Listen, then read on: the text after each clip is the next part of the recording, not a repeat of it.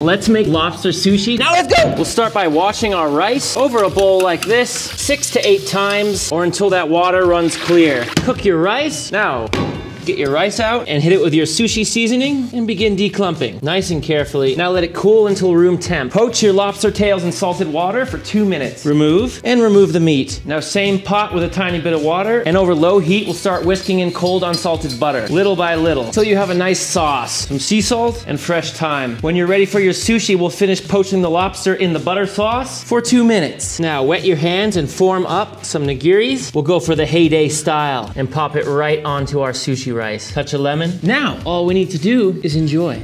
You know I love you when I'm out.